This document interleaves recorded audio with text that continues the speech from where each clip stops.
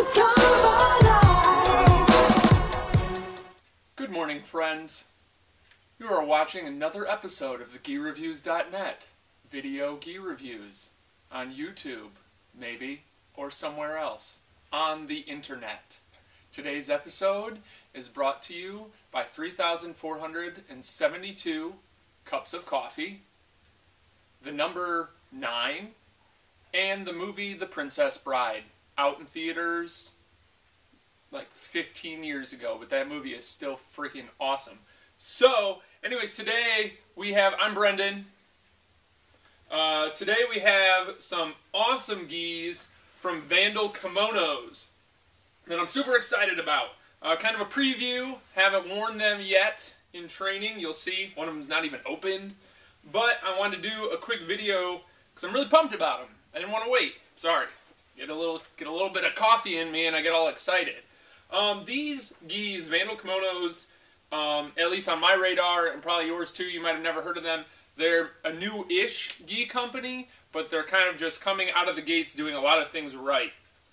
The first thing they're doing right that I really like, hold on, is they got some really nice gi bags. I mean, it's the same material as their pants, ripstop gi bags, ripstop pants. I like the nice drawstring here.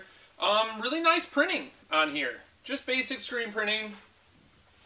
Excuse me, nothing fancy. Vandal Kimonos, Hawaiian fine cut kimonos, this is how we roll. But it's nice, and the screen printing isn't all jacked up. I mean, I run OK Kimonos, and I've tried to have companies in Pakistan and China do screen printing, and it's a big hot mess. It's usually something I think you should get done locally. But, which, you know, with all my t-shirts, I get them printed locally because a lot of times they do a much better job. But these are actually really, really freaking nice. I'm pretty impressed. Little errors here and there, but overall really nice.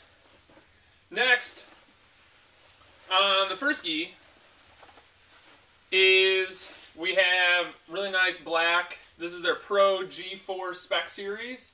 I was testing out the drawstring, so I took it out. No drawstring currently, but it does come with one, I promise.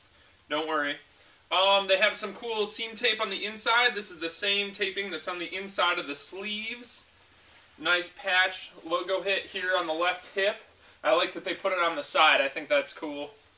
That's where I typically patch a lot of my things. On my own pants, this is an A2. I did try it on. The A2 is a little small on me.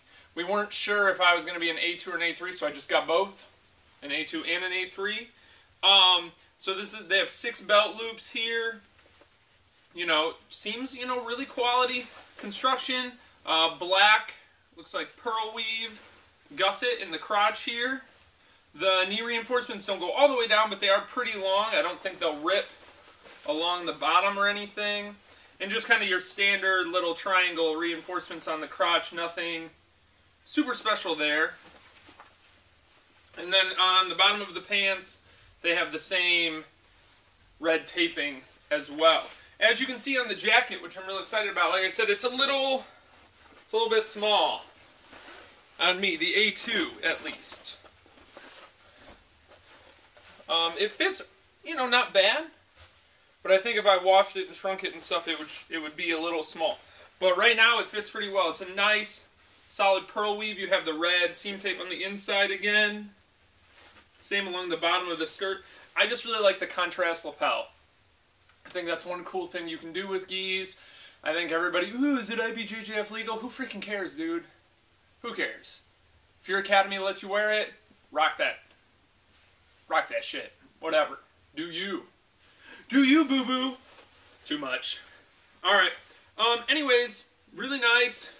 You know, small reinforcements here on the bottom of the skirt. The area doesn't rip a lot. I like to have bigger reinforcements on there if possible. But overall, really, really nice. Nicely put together jacket. That is the A2 on me. I actually take that back. I think it fits pretty well. If you want to wear it around the academy, again, it might not be IBJJF legal on me. I'm 6'1", about 210. Probably like 220 though right now. But it fits pretty well. Next up, bam, still in the plastic.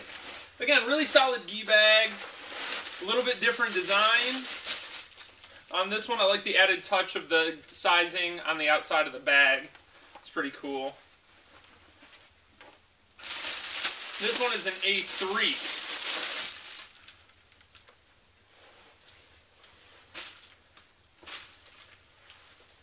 And this one has that really awesome mothball smell that some geese have. I guarantee you it'll go away after a wash, but I mean, I've had geese from Tatami that smell like this and a couple other brands. It's really not a big deal. It's just something they use in the finishing and the shipping part of it. It's not, I mean, some people say it's to set the dyes.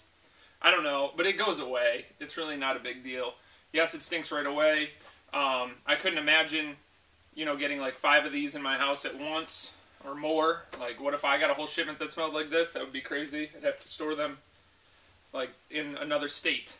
But anyways, this is their Pro Lite. So this would be IBJJF legal because the jacket is this, or the lapel is the same. The A3 will probably fit me a little bit better width-wise, but I wonder if it would be too long. Let us try it on. So, you know, not bad. I think once I wash it, we have 6 belt loops here. I think once I wash these, maybe throw them in the dryer a little bit, like these could be a pretty awesome fit for me. So another brand that I fit best into an A3. Let's see the jacket here. Oh, I like this. This is neat. So the jacket, very understated on the outside. It says Vandal Kimonos Pro Lite on the back. You know, some nice patches. They went with the flip. So one faces forward, one faces backwards. Not bad. I like when they both face forward. That's a personal preference. What I really like on the inside is that they not only have the orange and the side vents, but they also have an orange strip on the bottom. Just one of those subtle little things that makes it cool. Cool Pro Lite. They have, it says, ride with us or collide with us. Nice. Nice little statement there on the inside. The inside of the label, it says Hawaiian Fine Cut Kimonos. Again, just really cool. I like that the label actually is the same. It's just a mirror, not a mirror image, but almost like a reversal of the top on the bottom. Really nice. Let's try this on. I think I got this sweet hat on today. I know, you're jealous. See, this one's alright. So the A3 is a much better fit for me, just because I think it could shrink down a bit.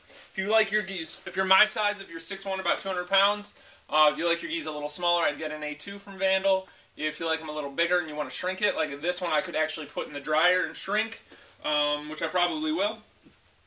You know, I could definitely do that with the A3. So if you like them a little bigger, then definitely get the A3. So it's all a matter of preference. I have people tell me sometimes, you know, oh, this A2 doesn't fit. And I'm like, well, do you have a picture of you in it? And they're like, yeah, look. And I'm like, wow, that actually fits them perfectly.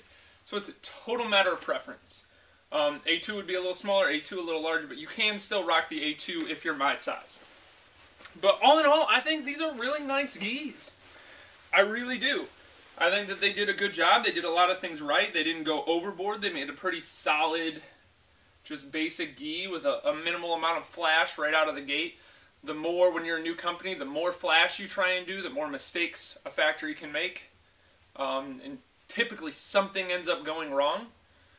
But with these, they look pretty awesome. I'm very impressed. So definitely check out Vandal Kimonos. If you have any questions about gis, researching them, buying them, maintaining them, washing them, whatever, shrinking, anything, hit us up, GiReviews on Facebook, facebook.com/GiReviews, and as always, on GiReviews.Net.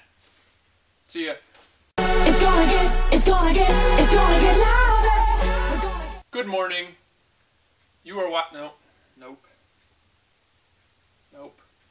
What was I gonna say? I don't know. Doesn't even matter.